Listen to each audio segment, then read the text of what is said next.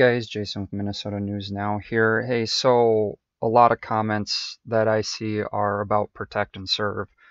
I did some extensive research online to try to find out where it came from and try to get the facts on it. I thought it was protect and serve the Constitution. A lot of people think protect and serve the public.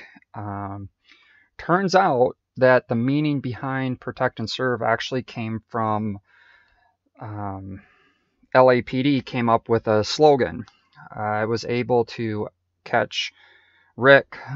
His channel is Good Luck America, formerly Think Like a Cop, and messaged him why he was on his live stream. And so I grabbed that recording so he could explain it too. I think it's very interesting how everyone can kind of come up with their own perceived ideas about it as it goes. But yes, it was printed on the cars in LA, the city of Los Angeles, and that's where it came from. It's a slogan. It has no meaning behind it, and then got adopted over the years by a lot of different law enforcement agencies. And I know in Minnesota, it's been slowly going away from a lot of cars. Also, the following video clip is going to be Rick explaining this. He's a former Los Angeles cop, so you know, he explains it very well. Start this thing and start over. Let's see. If he's 80, he's been 65 only 1 year.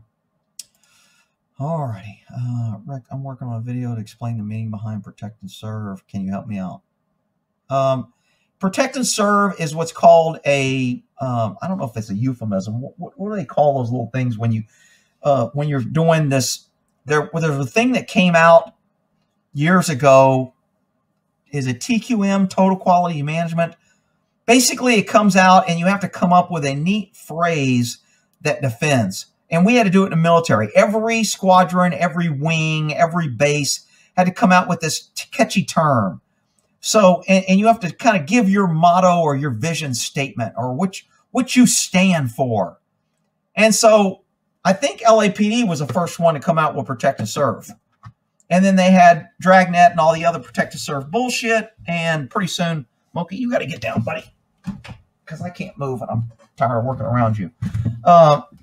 So protect and serve was one of those phrases that came out that would fool the pesky citizens into saying, this is what our values are. This is what we stand for. This is why we're here.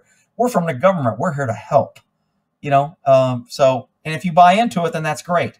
And then you get in the military, it's always dedication before dishonor, you know, first in, first out. We're the last red line. Or every unit in the military, every police department, probably the fire department has their little freaking sayings too, that makes them feel special and identifies them as, wow, we're good because we're from the government.